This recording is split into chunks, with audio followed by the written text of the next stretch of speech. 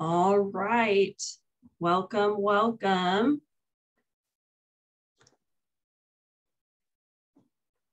So we'll let some more friends pop in. So hello, everyone. I'm Haley Priest, and thank you for joining us today. So today I'm joined by my friend and colleague, Frank Santana.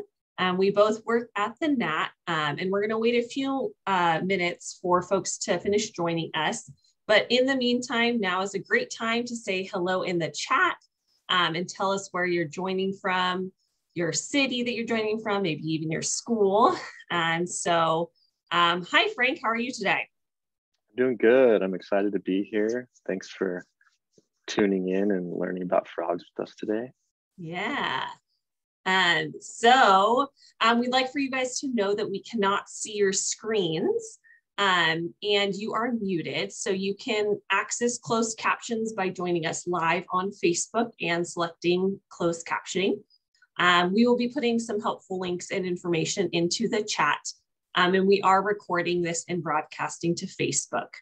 And one really important thing is that you can message the panelists, but not each other. So just keep that in mind. So it looks like we have some friends from all over. We have some friends from Solana Ranch in San Diego. Hello to Solana Ranch Elementary. We have some friends from Innovations Academy in Palmdale. Hello to you all. Let's see who else. Ooh, Rancho de la Nacion School in National City. Hello to you all. Yeah, lots of friends from Solana Ranch. We have friends from Tijuana and Fred Finch Youth and Family Services. It is great to have you all. So again, just a reminder that we cannot see your screens and you are muted. And that you guys can message us. So feel free to message the panelists, us with any questions that you have. So it looks like we have a good amount of folks here. So we are going to do an introductory poll. So our first poll, which you should be seeing on your screen now, is have you ever visited a museum before? So have you visited a museum before? And if you want to let us know maybe what museums you visited, you can let us know in the chat.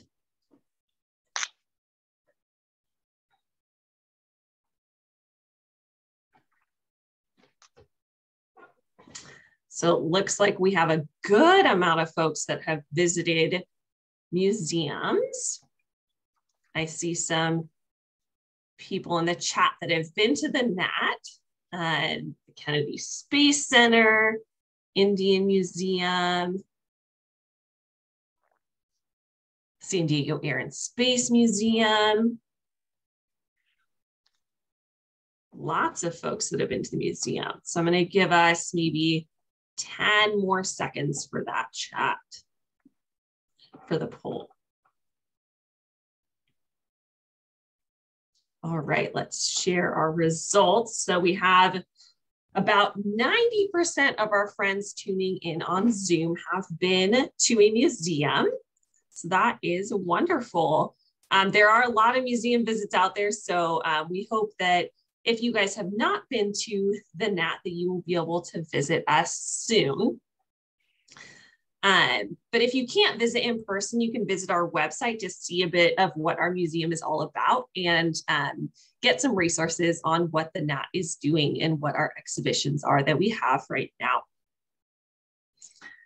So let's get started.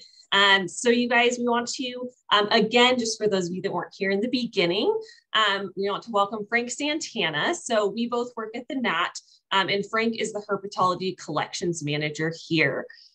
So thanks so much for being here, Frank. I'm excited to talk with you about our work with California red-legged frogs. Good morning, everyone. This is Frank. Yeah, I'm excited to be here to talk about frogs, and we'll learn together and ask some questions. So yeah. Yeah, so in your title is a very big word, herpetology. So Frank, can you tell us a little bit about what this word means? Sure. Herpetology is a study of reptiles and amphibians. And reptiles and amphibians are actually pretty different biologically, but we kind of just lump them together and study both of them. So reptiles are different than amphibians because reptiles have scales. They can tolerate being dried out.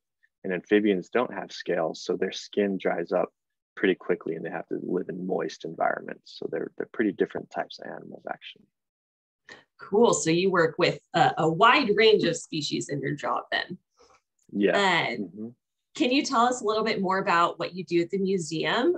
So we have some pictures here of some of your work. Can you tell us a little bit about these and kind of what a day in your life looks like when you're on the job? Sure. So here at the NAT, we have our collection projects working with these specimens in the museum. We also have field projects where we work outside and do conservation and research projects. So we often go out in the field early in the morning and do our research looking for species that are threatened or endangered, monitoring populations of reptiles and amphibians. So sometimes we go down to Baja California, Mexico. So our friends from Tijuana live in Baja California, Mexico, and we go down and do surveys for frogs. We do surveys for lizards and snakes.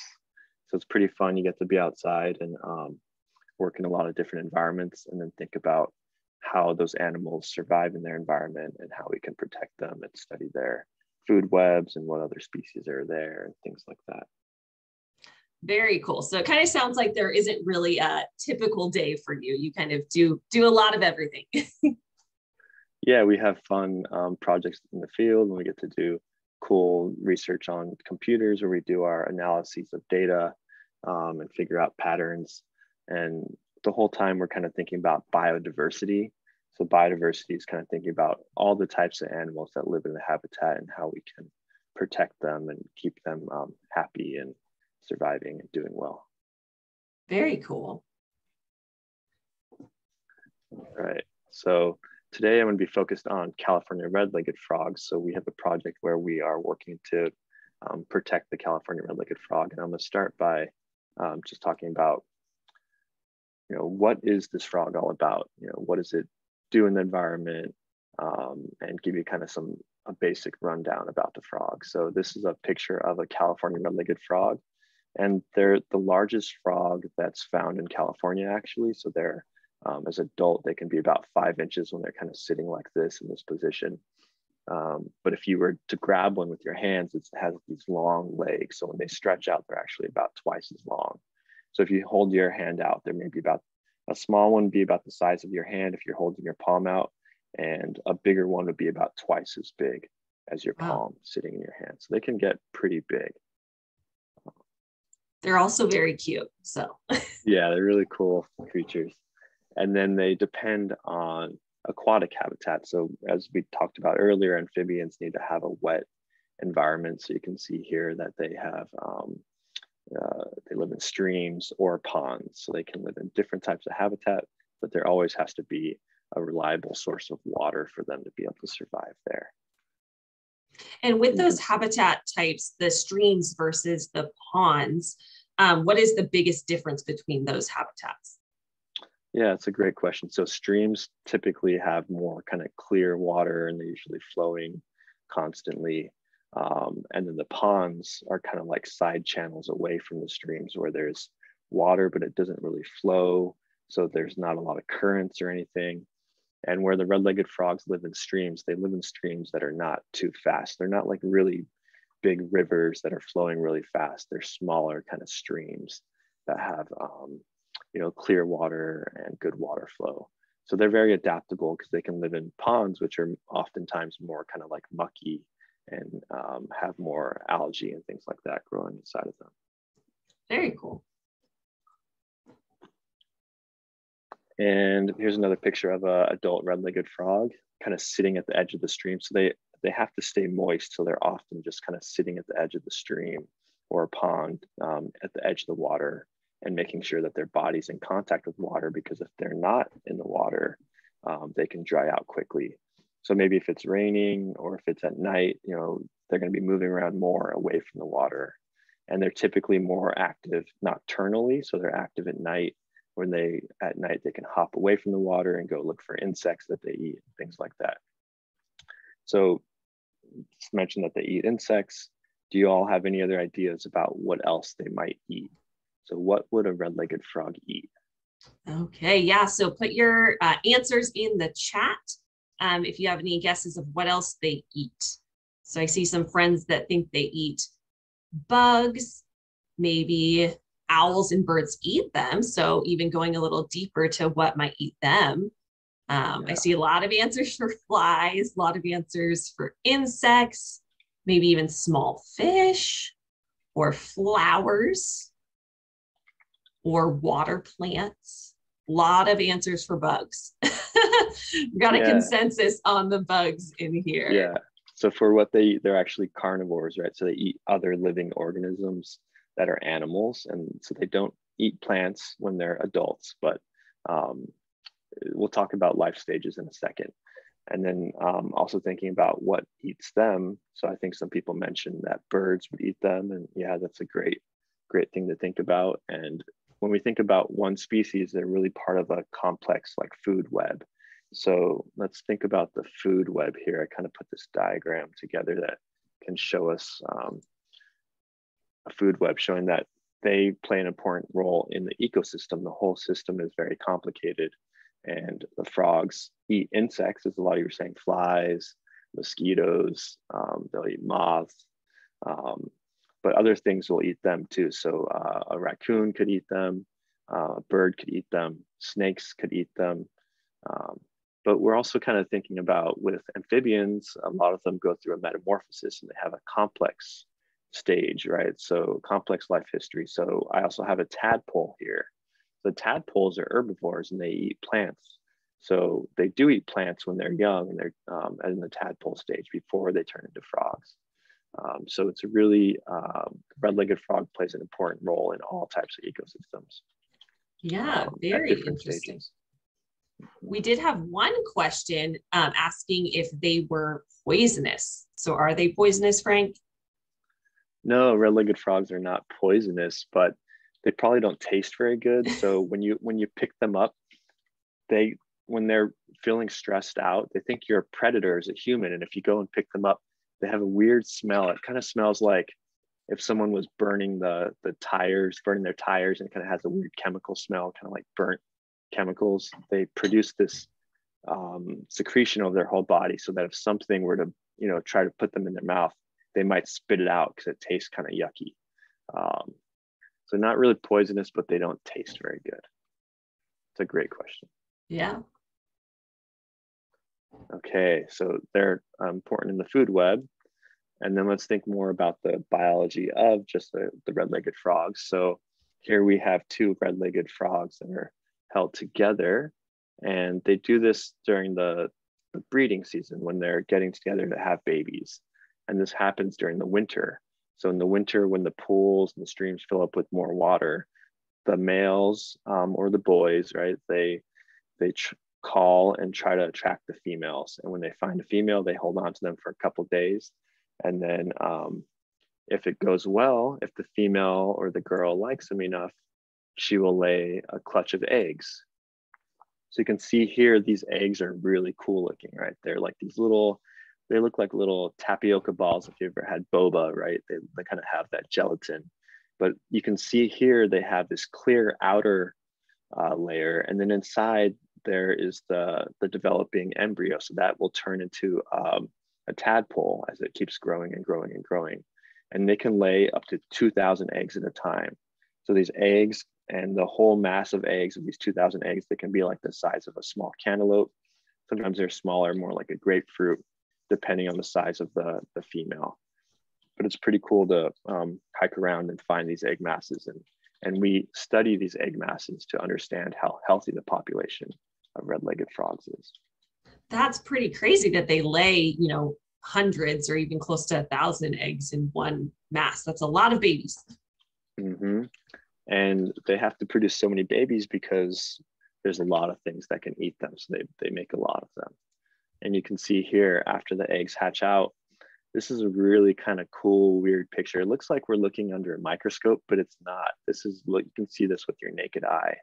And we used a camera underwater, and you can see these are little tadpoles that just hatched out, and they're feeding on the outside of their egg masses. So there's some green stuff growing, and they're herbivores at this stage. They're eating the plants they're growing underwater here. Very cool. And as they get a little bit bigger, they start moving around more, and then eventually they will stay as tadpoles for maybe like 4 months, and then they metamorphose into small frogs. Very cool. So during this process, the males will make a noise to try to attract the females. They call out.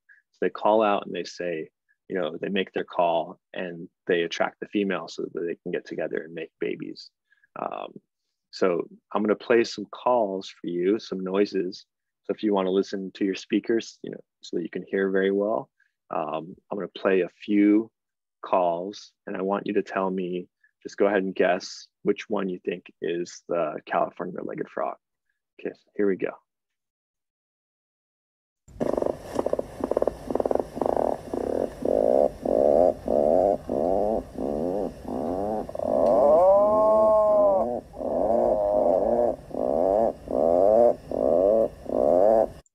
Okay, that's the first one. Now we're gonna do the second one here.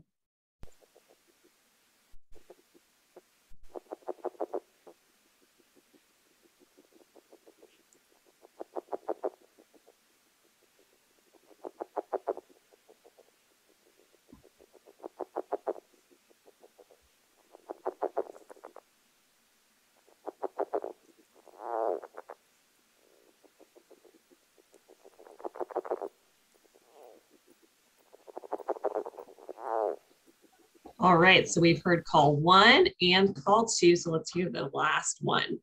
And then you guys can make your guess on the poll.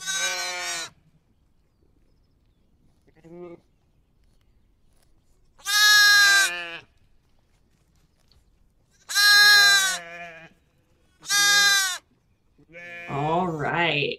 So go ahead. Do you think it was the first call that we played that's the red-legged frog, the second call, or the third call? And if you don't have access to the polling feature, you can always type it in the chat. We can play them one more time. So let's go ahead and play call 1, at least a section of it. So that's call 1.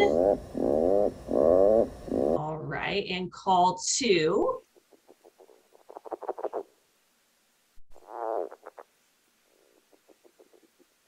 So that is call 2. And then call number 3.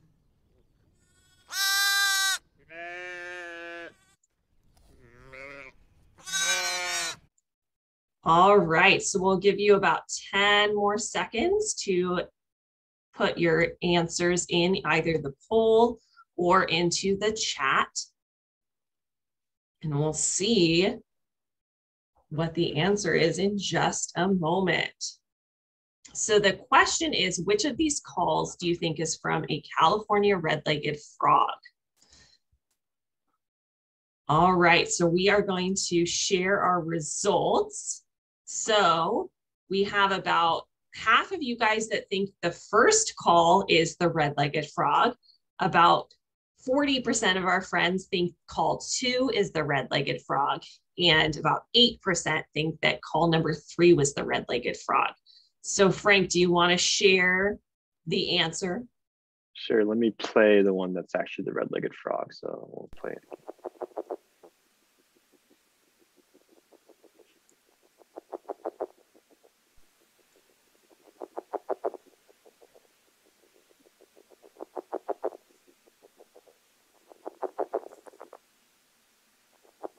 So that's it, the second one actually. So those of you that answered call 2 are correct. And you can see it's kind of a quiet call, right? So they're not really loud. Amphibians or frogs, you know, they have very, very different sounds, because if they're all sounding the same, they would think they're the same species. So they all have different unique sounds. And people often think that they all have one type of call, but frogs can sometimes sound really weird. They make these high-pitched noises. But the California red-legged frogs have a more quiet call. And I'll show you all on a video really quick what it looks like when they make that call. So here we go, a quick video of a male frog calling to try to attract females.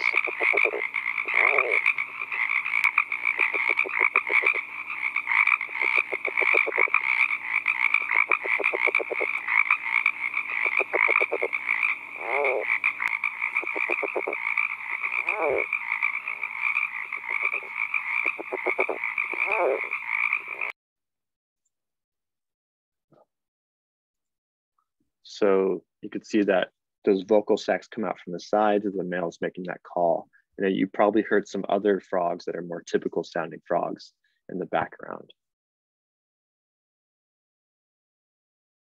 Okay, so we've talked a little bit about the California red-legged frog, what it does in the environment, how it survives, what it needs. Now let's jump into why we're studying it. So the California red-legged frog, you can see on this map, used to occur in all these green areas on this map, or right now it occurs only in the green areas on the map.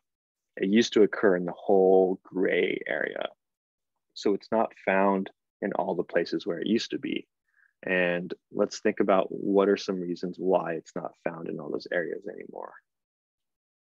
Any ideas about why it's threatened, why it's not found where it used to be?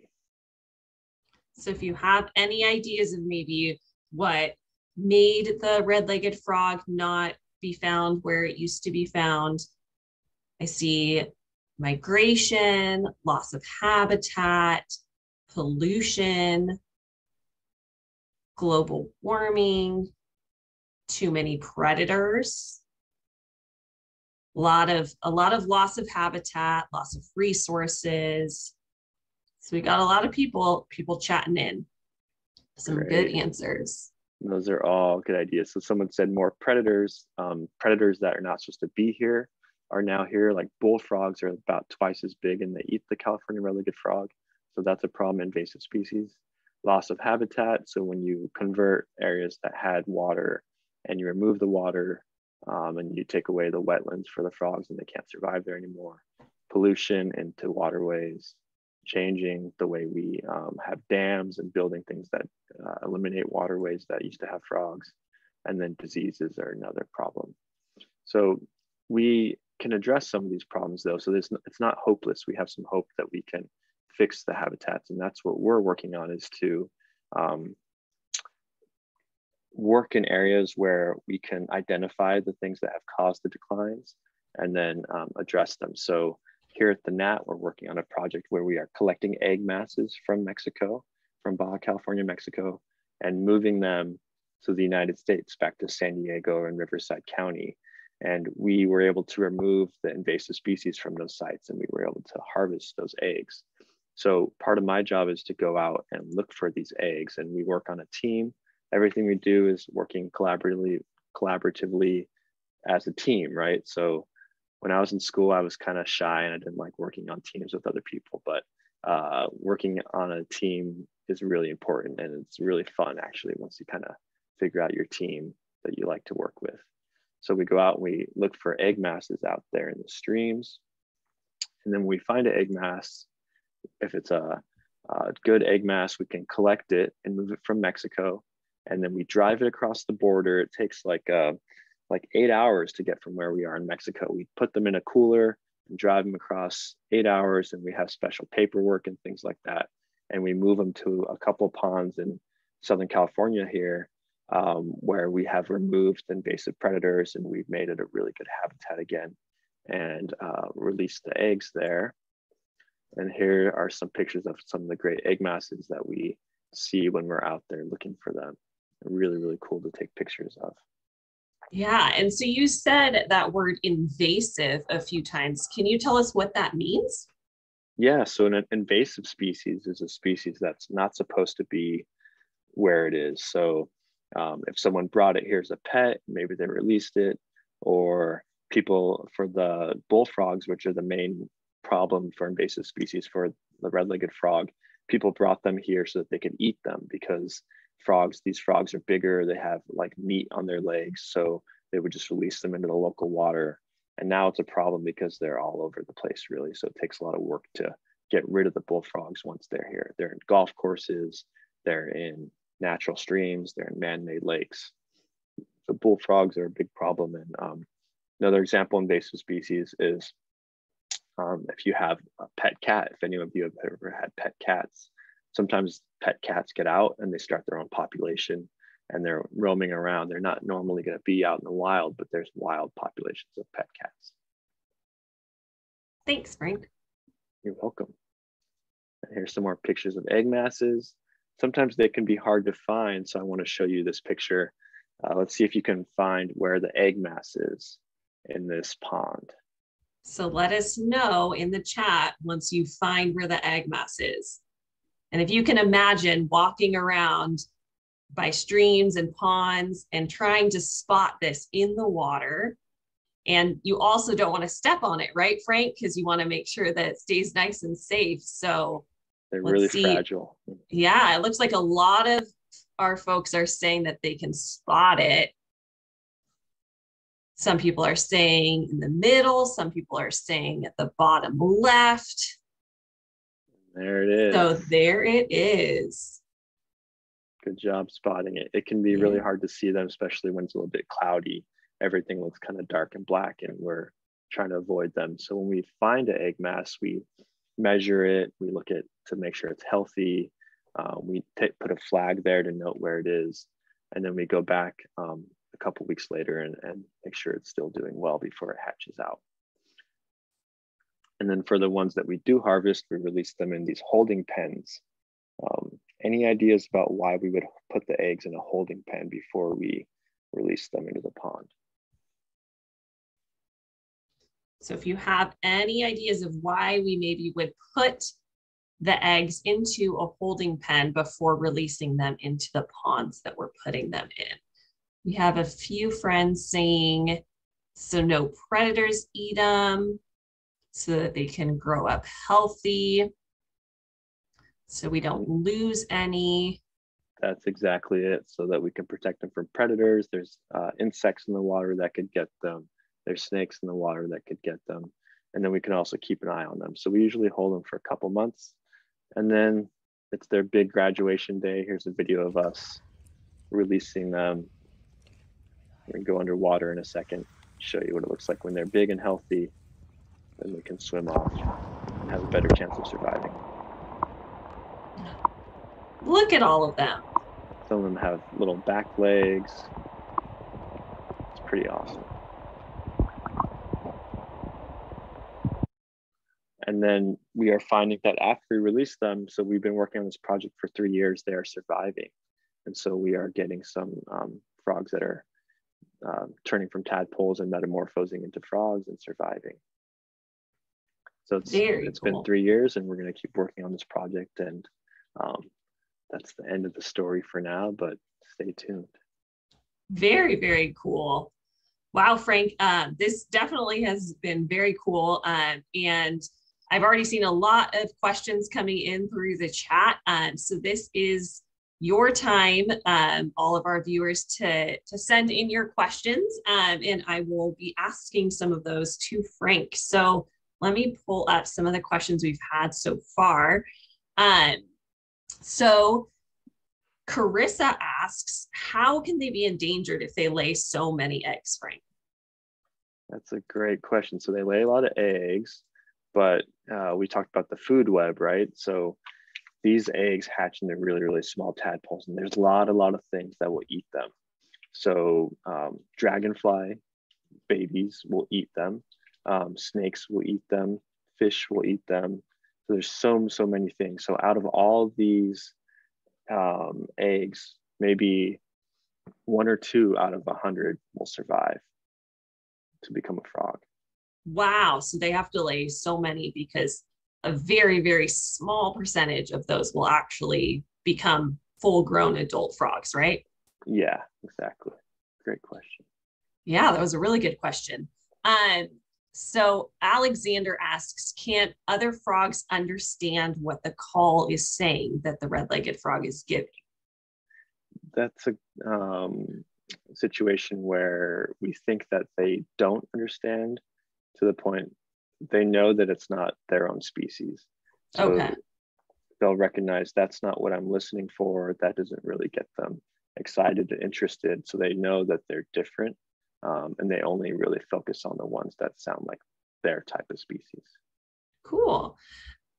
We have a question from Max asking, where do we find the egg masses or find the frogs? So if you're living in California or in Baja California, there's only 10 populations in Baja California that we know of. And then in Southern California, in our area, there's only the 2 that we did reintroduction. So you won't likely find them unless you know exactly where to go, but they lay their eggs in streams and pond habitats. And that's a cool question, because thinking about, if you look at some of these photos, they attach their eggs to like sticks and branches of things. They always have to have it attached to something. And it's usually not that deep. They don't do it in the very, very deepest part of the water, but more shallow. Yeah, very cool. Another question about when we're moving the egg masses, how do you make sure that the eggs don't break apart? That's hard. We actually physically take about half of each egg mass. So when we're collecting them, we don't take the whole thing.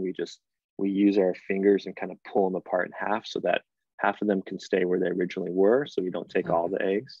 So we can leave some for their home where they came from originally, and then we move them over. And the sooner you find the egg mass after it's been laid, when the eggs are still developing early, they stick together really well, so they don't really fall apart. But if you wait too long, they'll start to fall apart, and then you can lose some of them. So we try to get them early on. It's a good question. Very good. We have another question about where these guys can be found, and if they can be found, or if they can live in salt water. So they're found in streams and freshwater habitat only, streams and ponds and lakes, and they're found closer to the coastal areas, actually. Well, they can be up in the mountains too, but they're not in deserts anymore. They're mostly found closer to the coast. Very good. We have a question, I think, from Eddie. How long does it take for the eggs to hatch after they are laid? So it depends on temperature, but it's about 2 to 3 weeks. In areas where it's a little bit warmer, if it's a lower elevation, they'll develop more quickly. And if it's a little bit colder, there's some sites where they're higher up in the mountains, and it stays cold for a lot longer. It could take maybe up to 4 weeks if it's a lot colder. Yeah, so that must mean that you guys have to get out there to translocate some of those eggs pretty quickly after they're laid. Yeah, we go out during the season when it's the winter is when they lay their eggs. We go out week after week after week, 1 week between visits. Okay, cool. We had someone asking, Eleanor asking about how many people help to move the frogs. So maybe a little bit about the different people that are involved when you translocate. Yeah, it took about 10 people maybe working in Mexico together, collaborating and everything, and then 10 people in the United States. So it's a good amount of people working to make sure everything's working well. Very cool. Andy asks, how do you know that they are not bullfrog eggs that you're collecting? Yeah, that's a good question. So bullfrogs, if they are living in the same areas, their egg masses are a lot bigger. So these ones have egg masses that are smaller. Bullfrogs will be about twice as many eggs. So you can tell them pretty easily that way. Very cool. All right, we have time for maybe a few more questions. Ronald asks, are these frogs warm or cold-blooded? These frogs are cold-blooded. So cold-blooded is the idea that they are the same temperature as their environment. So amphibians and reptiles are both what we would call cold-blooded. but they can warm up, right? So they can sit in the sun and they can actually get their blood to be pretty warm temperatures, but they're similar to their environment, very, very close to their environmental temperatures. All right. May asks, do the parent frogs, the mom and the dad frogs, leave the eggs after they are laid, or do they take care of them? Yeah, they don't take care of the eggs. They just, let's see if I can go back to a picture of them together. After the female lays the eggs, then she just attaches them to a stick or some other surface where they'll stay, and she leaves. They don't take care of them after. So they're on their own once they are laid. Mm-hmm. All right. So I think our last question for today is going to be from, looks like it's from Ollie. And Ollie asks, can the frogs be taken to an enclosure, or can they be, I know there's other species that have captive breeding programs. So is there a reason why we don't do that with these guys? Yeah, so with these frogs, we're trying to keep it as simple as possible so that we can have more resources to focus on field visits and really studying the frogs in the wild. So we keep them in these enclosures, these pens out in the wild, but we don't keep them permanently inside. And that's just to, our strategy right now is to try to do it with as little time of holding them in cages as possible. But in the future, if the populations start doing worse and worse, there's strategies in conservation where you take animals into captivity and have them there so that you can make sure they don't go extinct. But right now it's not that bad, luckily. Very cool. So it looks like actually we might have time for a few more questions, and we have a few more coming through. So we'll try and get to our last few questions. Someone asks, what are the eggs made of? That's a really good question, because those egg masses are so big, right? So if the egg mass is that big, it's bigger than the frog itself. And so when the eggs are inside of the female's body, they're compact, really, really compact. And it's kind of like when you add water to a Jell-O mix, right? What happens when you add water to a Jell-O mix and you put it in the fridge? It starts to expand and get bigger and bigger. When the female lays her eggs, they're really tight, and then they hit the water outside of her body and they start to swell up, and they make that kind of, let me show you all a picture. You can see where they kind of make these bubbles, right? So the outer bubble is actually filled up with water from the environment that they're laid in. So it's just kind of like proteins and other molecules that have that protective bubble on the outside. And the dark spot in the middle, that's the embryo where the sperm and the egg come together, and then it produces and grows and grows and grows into multiple cells. Very cool. So even though the mom and the dad don't stick around to help take care of the eggs, they kind of try and give them their best chance by protecting them when they lay them. So that's pretty cool. So we have a question from Henry asking, do the frogs move around during the daytime or at nighttime? So it's kind of interesting. It's kind of like, when as we grow up, we change when we're younger versus being adults.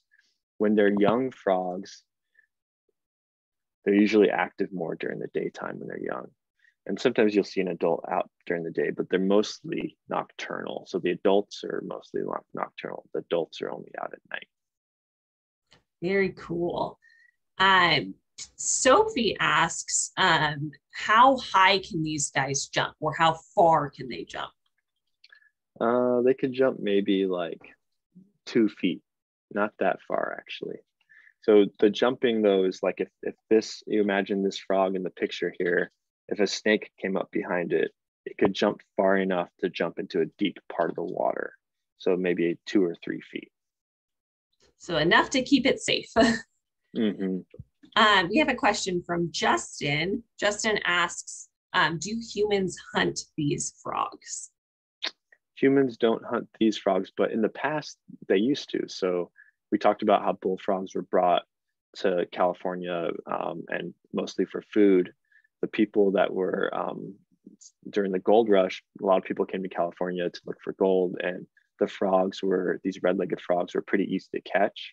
And so they would eat the red-legged frogs for food. But then they started eating all of them and there were no more. So they brought the bullfrogs in to replace them, and they're bigger and things like that. So people used to eat them for food. Yeah.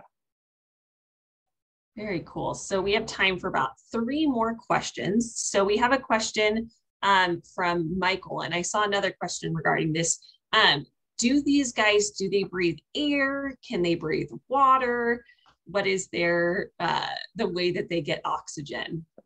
Amphibians actually have a superpower where they can breathe through their skin, and they breathe air. They can breathe through the skin inside their throat when they kind of like pump air in and out into their throat. So their whole body is like a giant lung, and they can breathe through their skin and get oxygen through the air through their skin. And then so they can't breathe underwater, but so they have to breathe air, but they can breathe through their skin, and they also can breathe into their lungs. They have lungs as well, just like us. So they're pretty amazing that way. Yeah, they are definitely a very unique animal. So Shreya asks, what is the biggest amount of eggs that you have found? I don't know if that means in one egg mass or in total. So you can answer that however you like. Yeah, so that one we aren't exactly sure. We measure them and they can get maybe the size of like a cantaloupe. I think is probably the biggest one that we found. And one thing that we were struggling with, and maybe you all have some ideas or you can think about this, is how would we count the number of eggs in a mass, right? If you look at this picture, it's hard to count them all and make sure you're not double counting them or missing them. And unless you plucked each one of them, then you would damage them and they would probably not survive. So we're trying to figure out a way actually how to count them without damaging them. That's a good question. Yeah, that is a very good question. So if you guys have any ideas, let us know of how we can maybe better count these egg masses. All right. So our last question, which maybe is one that a lot of people have, because I feel like you probably get asked this a lot, Frank. How far does their tongue extend? Because we see in cartoons, right, their tongues go really far out. But for these guys, how far does their tongue extend? Their tongue doesn't extend that far, but what's cool about, so their tongue maybe extends like the size of their head, and that's it, just where their head with their eyes are. So it kind of just flops out. But what's cool is that their tongue is attached to the front of their mouth. So if you imagine, stick your tongue out, imagine if your tongue was coming out from the front, like by your lip, and it flipped out. So it kind of flips out like a trap. So it's pretty cool. They can flip it out and they suck whatever was on top of that in. So they don't flick it really far. That's more like a chameleon that really does that, like a lizard. The chameleon lizard can do a really long tongue flick, and some salamanders, but frogs don't really extend their tongue really far. But if you go on YouTube and look up frog tongue, you'll see it flops out in a kind of like a weird way where it's attached to the front. It just folds out and then it pops back in. Very, very cool. All right, Frank. Well, I know you had a few things about how we as the public and how our viewers can kind of maybe help the red-legged frog. So thank you everyone for all of your great questions. But now let's kind of talk about maybe some solutions or ways that we can help these guys. Yeah, so the first thing I want to share is just thinking about not letting your pets loose, right? So if you look at this here, if you have any pets, just keep them inside and don't let them go, especially if you have pet lizards, frogs, snakes, fish, don't release them. If you don't want it anymore, you have to find someone else who can take it, but don't let them out in the wild. Same with things like cats and other wildlife. If you can keep them inside, then they won't attack native animals. And we talked about some other threats, the red-legged frogs. Another one is thinking about climate change, and climate change is a really big problem in global warming. But things you can do, maybe if you want to ride your bike to school, if you have a bike, or you can walk to school if it's close enough. Encourage your parents to maybe say, let's ride our bikes to the grocery store today instead of driving in a car. Because every time we get in a car, if it's powered by gas, it contributes to climate change. And you can also every little bit helps that way. And the third thing I thought of was to think about going on hikes more. So going on hikes and experiencing nature, even if it's a little canyon or something like that, you can go out and experience nature. And I think it'll help you appreciate and really care for the things that we see in the natural environment. And then lastly, if some of you are a little bit older, and even if you're not, you know, any students who want to, let's get rid of this annotation, clear, undo. You can become an activist with organizations that care about protecting our environment. There's different organizations in San Diego where you can volunteer at places here, like at the NAT. So getting involved and talking about the things you care about with adults and with other people is a good way to really get people to protect the environment. Very cool. Well, a huge thank you to our special guest, Frank, for joining us and teaching us a lot about red-legged frogs. And thank you all for joining us today. So we're going to put a few things in the chat. Educators, make sure you check out our Baja California learning resources by visiting our website. And then you can also view this recording on the NATS live program page.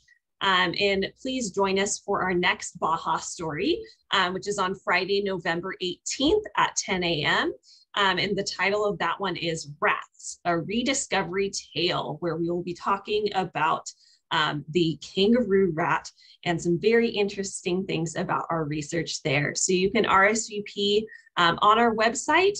And until then, we would love to see you at the San Diego Natural History Museum. So come and visit us. Thank you all for joining us. Bye. Have a great day.